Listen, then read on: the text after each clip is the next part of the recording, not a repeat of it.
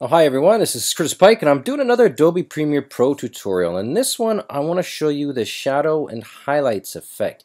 Let's take a look at some stock footage. I just got this online someplace. Here we go. We got two couples in a park kissing. It's a nice shot, but if you look at it, the colors don't really pop out and it looks kind of, I don't know, it just looks a little dreary, and we're going to go ahead and change that with one simple effect. You want to go to the effects panel, go to video effects, twirl down the adjust, and then drop on shadow highlight. Now just watch, right out of the box, you automatically get a big adjustment.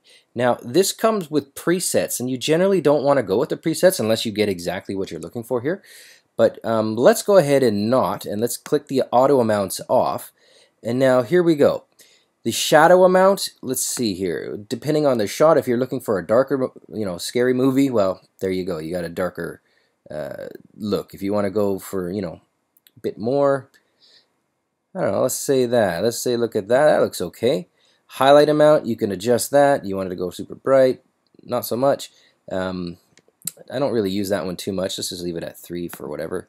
And here's where you can go ahead and really make some big changes.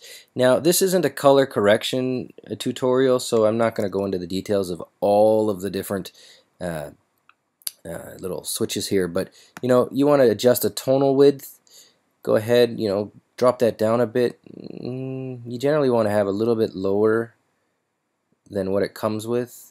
Okay, let's go ahead and adjust the shadow radius. You'll see that in the background that they sort of blur together if you go really low, and if you go really high, well, they sort of separate out. So anyways, you could change that. Highlight radius, color correction. You can color correct inside this as well. So there you go. Everything's bright and popping here. Everything's kind of dull and winter's day. So whatever, depending on the look you're going for. It comes at 20, but I want to go a little bit higher. I'd like to get some color out here. Some midtones. You want to reduce the midtones. You want to up them. Your call. And of course, you can clip the blacks and whites. Now, this clipping is not very good if you do the slider piece, because it clips in like entire percentages, where black clipping and white clipping, you want to do like points, like part of 1%. Like 1% is pretty much the upper limit that you want to go for clipping. So let's say we can do 0.10. That's okay. How about 0.50? Okay.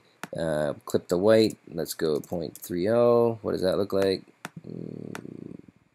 What does 10.30 look like?